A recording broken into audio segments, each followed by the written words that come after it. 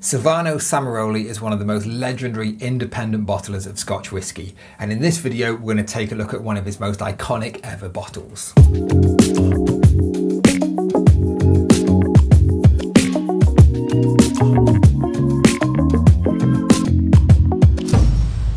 So welcome back to the channel everyone. I'm Mark Littler, I'm a whisky broker, consultant and market analyst, and if you're interested in rare whisky, head over to marklittler.com because we've got everything that you need there. Now, in this video we're celebrating one of Samaroli's most legendary bottles of whisky. But do you know who Samaroli is? Well, you know, in the sort of the era of fine cacao and folios, these legends are sort of somewhat pushed to the history books, and that's quite a bad thing really, because there aren't many history books about Scotch whisky. Yes, there's loads of blogs and stuff, but in terms of written history, there isn't that much about him. So, quick fill in on him. So he was an Italian importer, and he started his business in 1968, and he was importing brands like Linkwood and Glengarry. In the 1970s, about 1979, he started taking Cadenhead's dumpy bottles and relabeling them. So relabeling them with labels that he designed himself. And then from here, that led him on to starting his own cask selection and bottling process to become a true independent bottler. And the first series of bottles that he ever released was called the Never Bottled Top Quality Whisky Series. It's not that snappy, so it was often referred to as the Flowers series. And this is where you get the bouquet bottling, which is one of the most legendary bottles of all time in terms of the liquid inside. It's just legendary. It's a £50,000–£60,000 bottle of whiskey now. And you would look at it and most people would think, oh, it's just a bottle of whiskey. And that's the thing, a lot of these bottles just look like bottles, but Samaroli was one of the key people to introduce and champion things like cask strength whiskey. And also, he wasn't afraid to sort of dilute the whiskies down to a strength that he felt created the best profile for them. So he was quite, I would say, revolutionary, but he had a heck of a lot of foresight when the industry didn't necessarily have that foresight. So we owe a real amount to him. Most of the bottlings were done by RW Duthie, and that was till sort of like the early 2000s, I believe.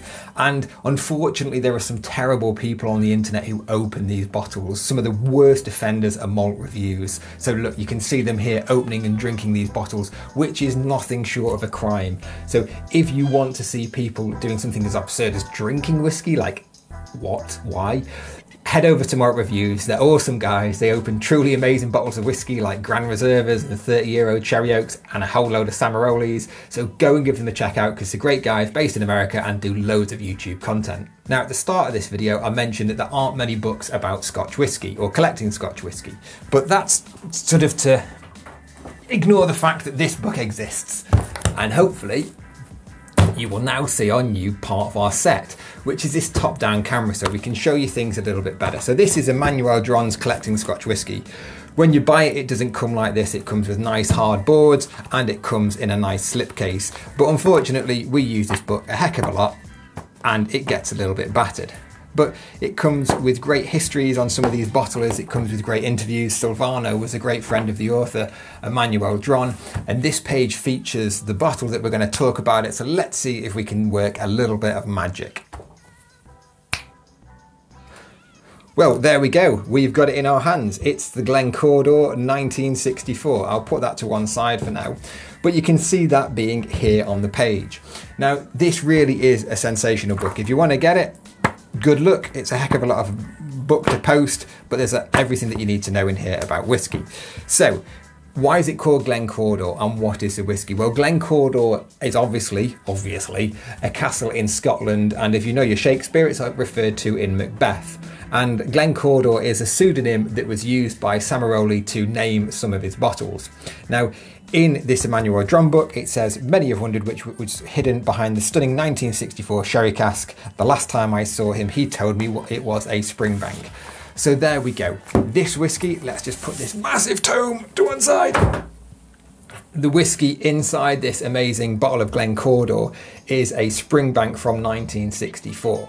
So let's take a quick look at the bottle then, because it's a boring bottle if you want, but it's actually quite attractive in my opinion. I like these browns. It reminds me of the Connoisseur's Choice bottling. So Glen Cawdor, obviously, which is a pseudonym for Springbank. 1964, 75 centilitres, and the proof up here as well. And all bottled number does, only 360 bottles. This is bottle number 92. And it really is sort of like a really understated whiskey, or bottle really, but look at the colour of that whiskey. It really is truly incredible. Now, these bottles are expensive. There's no two sort of ways to look at it, but they do represent quite an interesting part of the market, because it was only in 2015. These bottles were about £700–800. That's not a lot of money. The record for this price, this bottle came in 2018 and it sold for £14,840. We've got this on our shop right now for £14,000. And they've rarely come up in auction. There's not been one in auction for over 12 months now. So this really is sort of like one of these bottles that, well, it highlights an interesting thing here, because these are the legendary bottles that most whiskey fans wouldn't be able to distinguish on a shelf. You know, if you look at who at the moment, who makes up the majority of the whiskey collecting market, it's people who are collecting the new editions and the new releases. Hence why the prices are being pumped up and pumped up and pumped up for these bottles. These old and rare bottles, they're kind of like hiding in plain sight. You'll find these in an auction and it might be like, even at its world record price, it's less than a folio 1. Seriously people, what is happening there?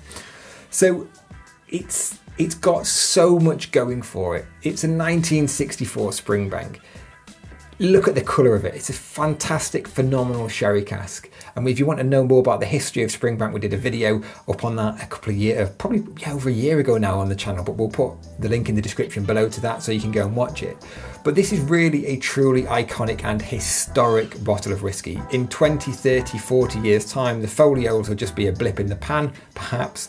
These legendary bottles, bottled by the likes of Samaroli Srl, are really going to stand the test of time in my opinion. So there we have it. It's the Glen Cawdor 1964. It's expensive. It's £14,000. There's no way to deny that that isn't an expensive bottle of whiskey, but it's less than the world record hammer price for this bottle of whiskey that was achieved only a few years ago. There's not been one at auction for over 12 months, and it is awesome, awesome 1960s Springbank. What more do you need?